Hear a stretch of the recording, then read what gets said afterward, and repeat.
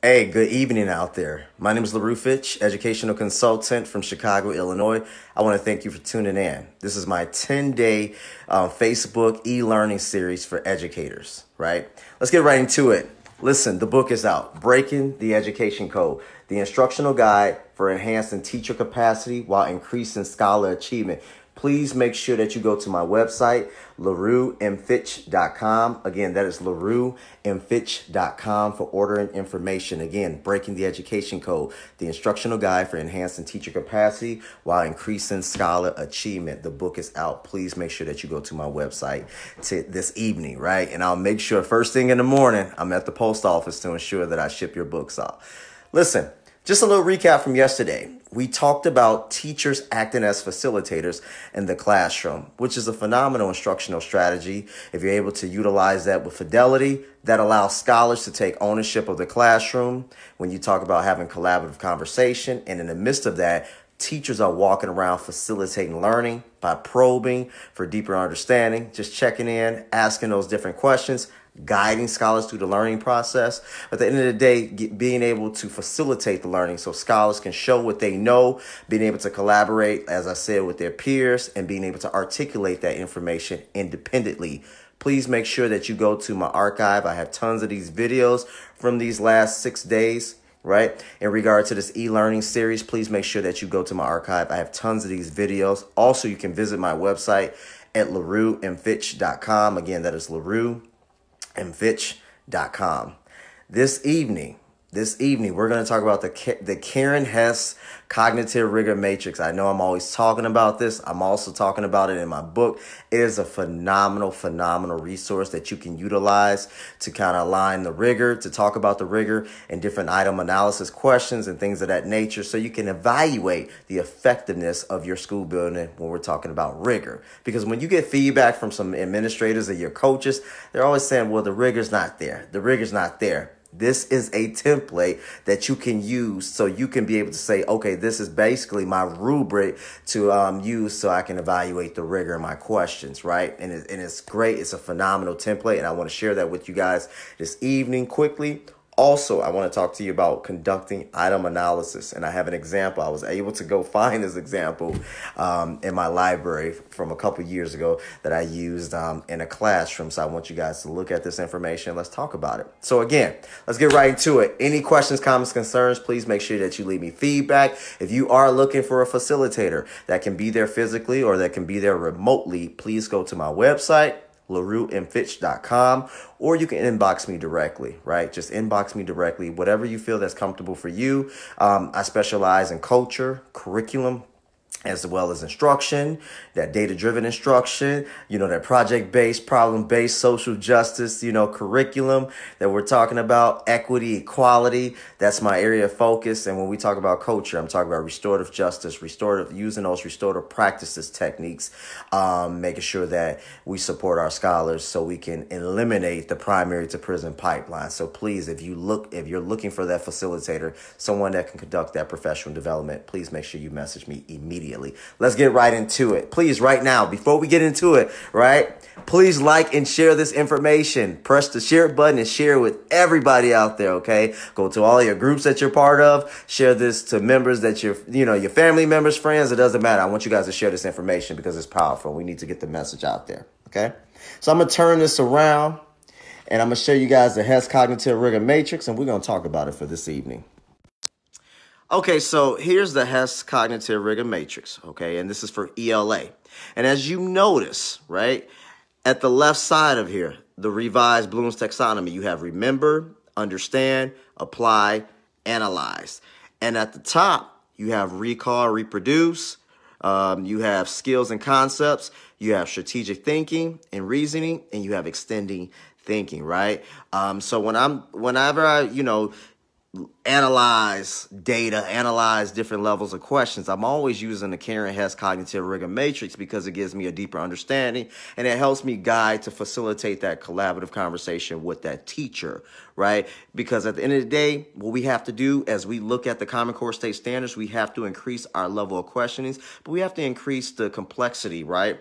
Because we want our scholars to struggle productively. And as I said in a couple videos ago, I stated specifically, it doesn't matter how rigorous let's say how complex the read material is when we talk about Lexile level. We have to make sure students struggle, and they struggle through the level of questions, right? We want to move them from a basic DOK level 1, recall, reproduce, to more of a DOK level 4, which is extended thinking, because as you extend your thinking, you're able to take one skill and concept and apply that to multiple disciplines, right? So let's look at this Hess cognitive rigor matrix, right? So you see at the top, it says remember. And a lot of our questions that we're looking at, and when we want to give that critical feedback for remember, retrieve information from long-term memory, recognize, recall, locate, identify. So let's kind of think about our levels of questions that we're giving our scholars. Are they the what, when, where, how questions, where all they have to do is just go back and recite the information from the text? Or is it more of extending thinking, right? So some of the areas under webs that can align to this is recall information, recognize, locate basic facts, details, events, ideas, explicit in text, read words orally, and connected text with fluency and accuracy. So I want you guys to really think about that when we're looking at our different levels of questions and we're saying that our scholars are struggling productively. How are they struggling productively when all they have to do is go back in the text and cite the information and locate it? Right? I know we're trying to just, we want to check for understanding, but 90% of our text cannot just be Webb's DOK level 1 questions, right? We can't just say, remember this, remember this. What we need to do is start looking at let's say, move from the remember and go from the understand, and then kind of change the level of questions. Instead of saying recall the information, how about you identify and describe it? Even though that is considered DOK level 1, recall and reproduce, we can increase the rigor by moving it to what? Level 2. Explain this. Show relationships. So that's text to self, text to text. We can even extend it a little further. Go to DOK level 3, where you want them to explain and then generalize what you think the text is trying to say.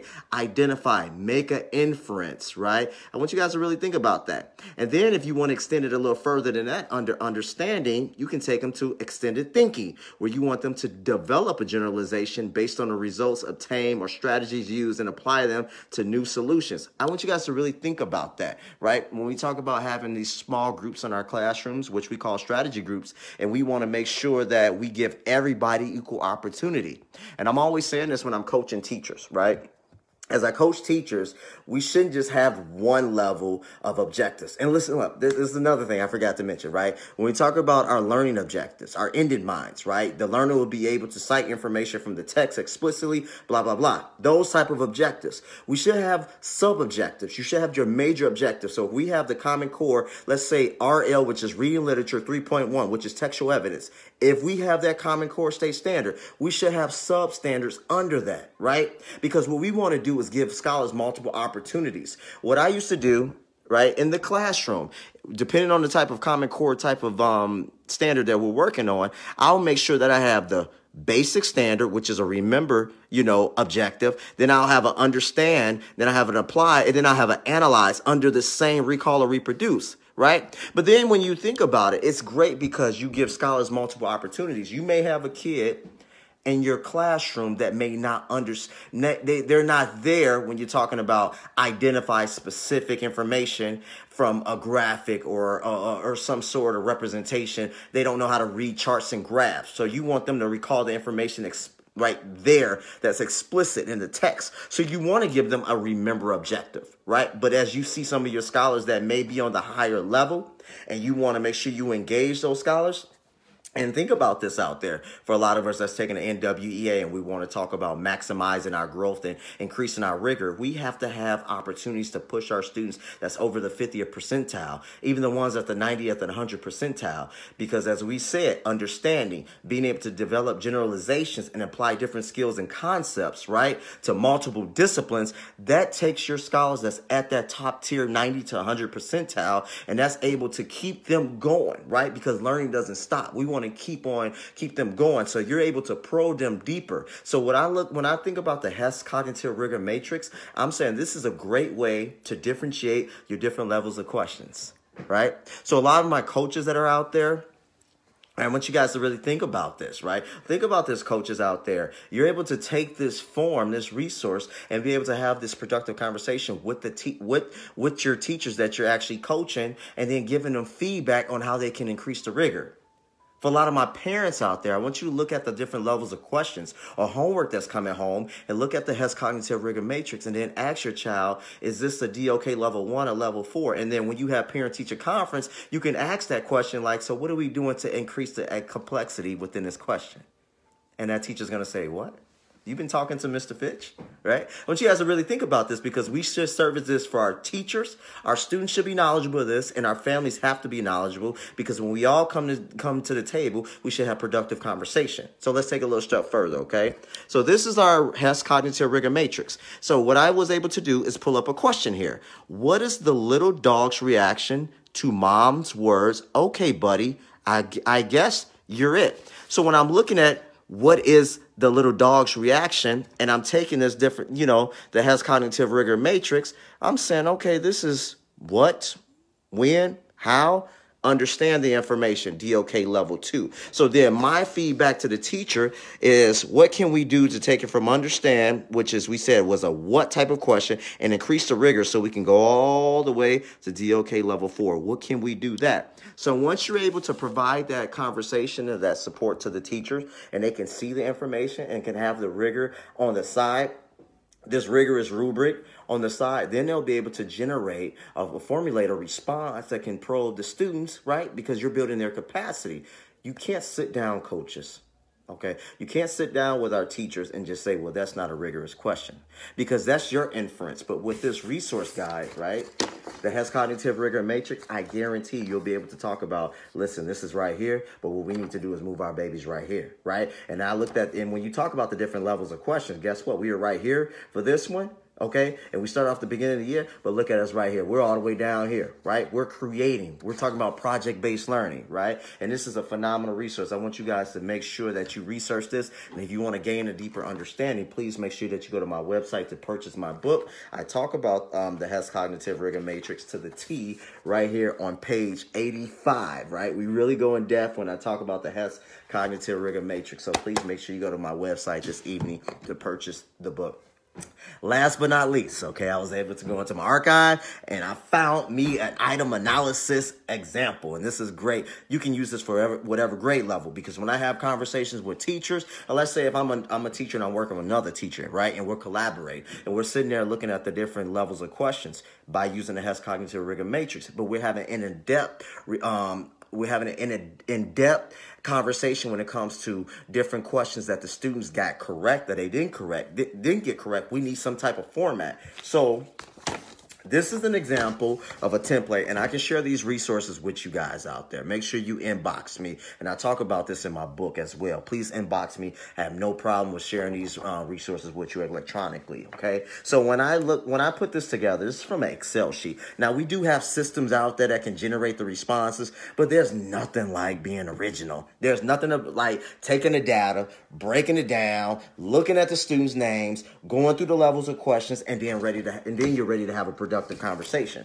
So over here, we have the students' names over on this side, right? So let me make sure that you guys can see this. I want to make sure we have a clear understanding of this. Okay, great. So here on the left, we have the students' names, right? Over here, this blue corner right here says multiple choice, total correct, right? So these are the ones that they got correct. And then over here it says multiple choice, right? And this is the percentile, right? So these are the ones that they got correct, and these are the percentiles. At the top over here, what you notice is that I have the different levels of questions, right? I'm sorry, the different questions, 7, 8, 9, 10, 11, 12. And I also have the substandards from the Common Core State Standards up there. Underneath there are the correct answers, right? And they are bolded. These are the correct answers. It is phenomenal. Thank you, Donna. I'm glad that you received your book. Thank you so much. Please share that information. So when I'm having conversations with teachers and I'm looking at these results, the first thing I'm going to notice is that, okay, let's look at question 9. I'm saying the correct response is A. However, when I'm looking at the trends in here, I'm noticing that a lot of students pick D. Right? And then I'm seeing that only 11% of the class got that correct. That's an issue. Only 2 students out the whole class got that question correct. That's the issue. So what we need to do is go back to the actual question. So let's just pretend for the sake of the conversation this evening. Here's my actual test. This is the test. These are the results. Item analysis. Let's look at the questions. Let's look at the results. Everybody chose D. Let me see what's going on with D. Why do you think they chose D? And remember, when we talk about coaching, we use the ISO, instruction, curriculum, environment. Then we talk about the learner. And then from there, I'm like, okay, well, we're noticing that, oh, it's a word that we didn't get to, or there's a skill in there that we didn't get to. Okay, let me go back to your lesson plans. Now we pull up the lesson plans. Now I'm searching through the lesson plans. Did we prepare the scholars? Because if this is a summative assessment, we should have built their capacity to the end of the week. Was this indicated in your lesson plan? Right? Yes, it was indicated in my lesson plan. Okay, great. So it was in your lesson plan. So for the sake of the conversation, let's now move to an action plan. So this is where we introduce the corrective instructional action plan, where teachers are able to take the data to make sure they go back through this type of question, because they want to have a similar question that's aligned to this one right here, to make sure that we go through this as a formative assessment, which can be your bell ringer or it can be some sort of exit ticket, right? And that's how you adjust accordingly. You provide scholars with high leverage instructional strategies so they can be successful. So when they see this type of question again, guess what? They'll get it right. Right? And then you want to go in depth with them, because not only do you want to expose them to the question on a basic level, you also want to take them to the extended thinking, so they're able to take that type of skill and concept and apply it to multiple disciplines. That's it. It's the Hess Cognitive Rigor Matrix, man. I'm telling you, I've been using it for years. And it's a great, great resource when you're talking about argumentative writing. Again, please go to my website this evening. I have tons of videos on there. And also to purchase the book, I will make sure I sign and send it right through the postal services tomorrow morning. I want to thank you guys for tuning in. Please like this information, share this information. You have any comments, concerns, please make sure that you send me feedback. Tomorrow, we're talking about the 4 disciplines of execution, which is a great progress monitoring system that you can utilize in your building, right? And we're going to talk about the cascade effect. So I'm giving you guys a lot of insight as we go through this health crisis that is currently happening here in America. Make sure you tune into this information. Again, every single night, Monday through Friday, that is, weekdays, 7 p.m., right? Central Standard Time. Make sure that you share this information, like this information, and leave me feedback. So you guys have a wonderful, productive evening. And guess what? I just broke the education code. Peace.